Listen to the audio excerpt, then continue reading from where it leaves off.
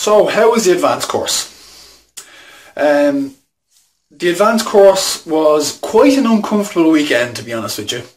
I had expected it to be uncomfortable, but it was more uncomfortable than I thought it would be. And I don't say that in a bad way, because I realised, having gone through the landmark forum, the first course, that you kind of have to go through a certain amount of uncomfortable to change from where you are and the way you look at things to a new way. And the advanced course definitely did do that. But I couldn't recommend it anymore to anybody else. Like, if you get a chance to go and do a landmark, go and do it. It's not gospel. You don't have to take anything they say as the truth. Go along, check it out. If it works for you, great. If it doesn't, don't worry about it. But one of the really big things I got from it was responsibility. And that there are people in my life, there are people in your life who are important to you. So friends, family, loved ones, kids, parents, whatever. And that one of the things I really saw for myself was that there were certain conversations that I hadn't had with people because I was worried about what they'd think of me.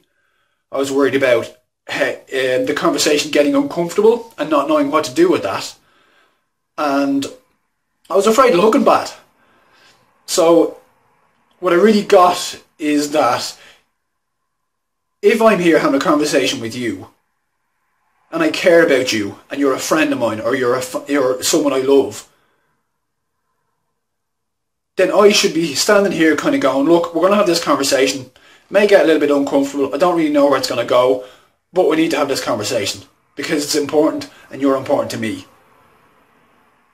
And that anytime I have those conversations now with somebody, I generally get kind of a new level of respect for myself because I was willing to have that conversation, but it also strengthens that relationship with that person that I have it with.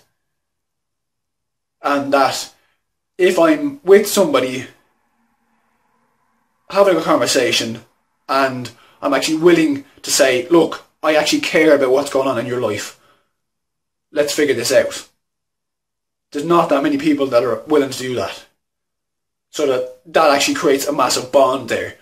But that the other side of it was just, it's like incredibly empowering. So every time you do have one of those conversations that you're not really sure how it's going to work out or how you can do it, you actually feel more confident, more empowered, stronger, and more willing to have those conversations. And that if there's a problem, you go and you deal with it, as opposed to burying your head in the sand. And that the weekend was just magical. You got to go and spend some time with people that I've never met before and hear some of their stories about life. And actually grow so much in that weekend. So that's kind of it. Like, there was so much going on that weekend. I can't put it all into one little video, but that was kind of the main thing. So if you have people in your life who are important to you and you know there's something that's not happening or something that's not right, or you know that there's been a gap that's kind of grown between you, go and have a conversation. But when you start that conversation with, hey, I miss you, I really care about you, I want the best for you and I want the best for me, can we have a conversation? I've noticed that I haven't rang you in 6 months because things got a little bit awkward and I didn't really want to pick up the phone now because I didn't know what to do. Can we meet for coffee? Something as small as that will actually leave you in a much better, stronger position and grow that relationship back to where you want it to go.